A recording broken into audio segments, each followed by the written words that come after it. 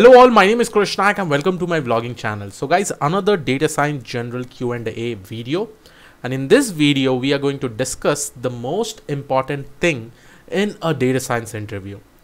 Now why I'm making this particular video, guys, because recently I've seen many people making successful career transition, and when I had a specific conversation with them, whenever I used to ask them what questions were asked by the interviewers, they used to just say that they told us to explain very well about their project, and all the questions revolved around that specific thing.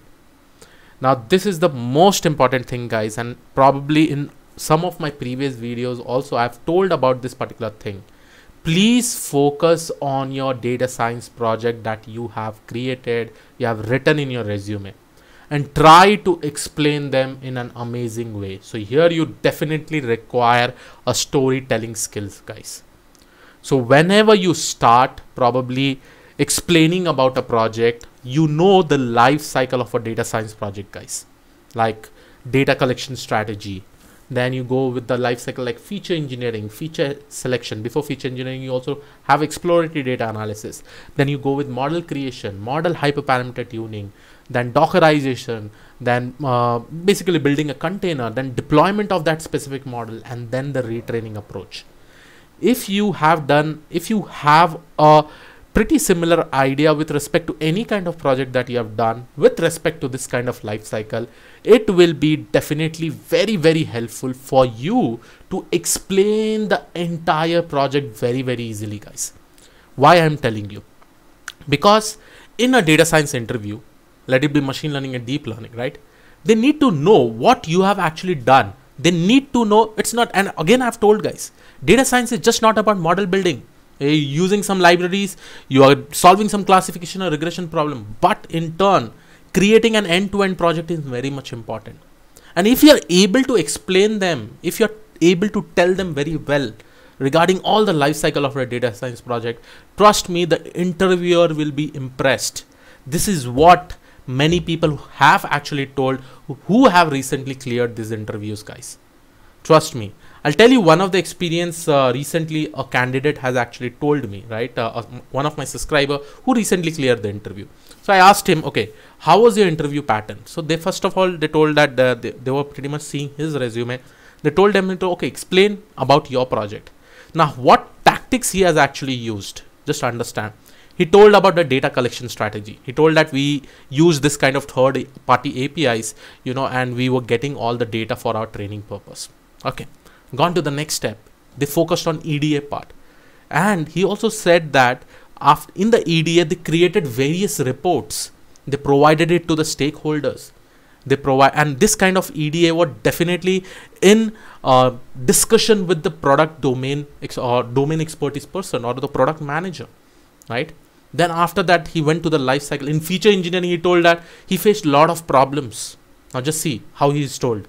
In feature engineering, he faced a lot of problems. Some of the problems, he said that in some specific columns, he had many categories.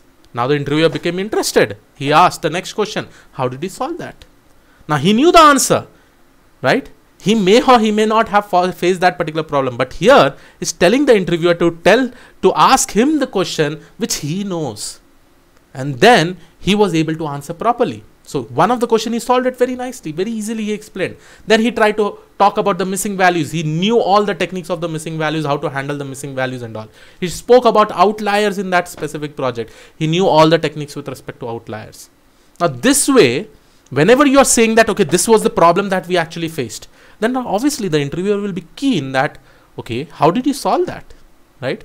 And then probably you may have the right answer in explaining those things, right? Then he went to the feature selection technique. In the feature selection, he just went and told that he has done this all techniques, this all techniques, this all techniques. So out of the 4 to 5 techniques, they told him to explain one of the technique. And he was able to explain it because he has learned that. He's saying the interviewer, okay, this is my level. This is the things I know. Ask from this only indirectly, okay, because of his storytelling skills. Then he went with the model creation. In model creation, he told about the algorithms that he has used. And again, he told about those algorithms which he knew very much properly. Now, this is also a very key point to remember, guys. Whichever thing you know properly, go for that. right? Now he explained that particular part also in an amazing way, right? Now coming to the next one, he went to the next step, right? He told about hyperparameter tuning. He told about various techniques with respect to hyperparameter tuning. Auto ML techniques also he included. And again, the interviewer was pretty much impressed. They asked about different auto ML techniques with respect to hyperparameter tuning. I think it was something related to Optuna, HyperOpt and all. And he was able to explain that also because he had already learned that, right? Then he told about deployment. He had knowledge with respect to different clouds also, guys. So he tried to tell about all the clouds. In his project, he had actually used AWS. He tried to explain about the other clouds also, which again impressed the recruiter, guys, right? At the end of the day, what is happening over here? He's just following the complete life cycle of the data science project, and which is the most important topics that he know. He's just trying to represent that in front of the recruiter so that the recruiter asks him the question, right? And this is the pattern that you should follow. Yes, I'm not saying that, okay, 100% you have to follow in this way. Some of the recruiter may ask some other thing, right? But understand there is a high probability that the questions will be revolving around your project, right?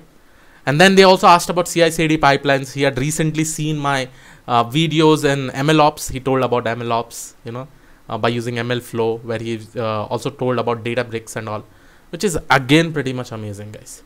I liked it. Because even though he had not used CI/CD pipeline, they asked him the additional question with respect to CI/CD pipeline. He told about MLOps. He explained it completely, and that was with the recent community session that we had done in my channel, right?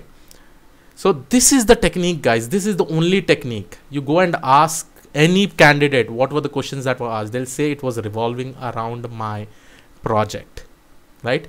So that is the idea that you have to keep. You always need to practice the storytelling skills, guys. Definitely practice. Stand in front of the mirror. Try to explain your entire project. And try to create that key moments where you know that at least interviewer will be asking you those questions which you are actually interested in. This is the main tip for cracking a data science interview, guys. Okay? And if you don't know something, tell them you don't know. But try to make them involved. Try to have a discussion with them, that you're having a healthy discussion. Probably they may put some more new points. Why did you do like that? Why you did not do like that? Then you should be able to answer that also, right? So I hope you like this particular video, guys. Please do make sure that you subscribe the channel, press the bell notification icon, and yes, I'll come up with more videos like this, guys. I'll see you all in the next video. Have a great day ahead. Thank you one and all. Bye bye.